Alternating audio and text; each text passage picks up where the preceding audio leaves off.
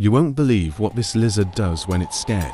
It squeezes pressure behind its eyes, and then it shoots blood straight from its face. It's not just gross. The blood smells horrible, enough to make coyotes back off instantly. Scientists say the lizard controls tiny muscles to rupture vessels near its eyes, and it can aim. Yes, real footage exists, and it's one of the wildest defense systems ever seen in nature. The blood can shoot over 4 feet, and sometimes it hits humans too.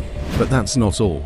This lizard also inflates like a balloon and flattens to disappear. It lives in the deserts of the southern US. If you see one, don't get too close. This isn't just a cool fact. It's real, it's freaky, and yes, it can aim for your eyes. Subscribe if you're ready for more creatures that defend themselves like monsters.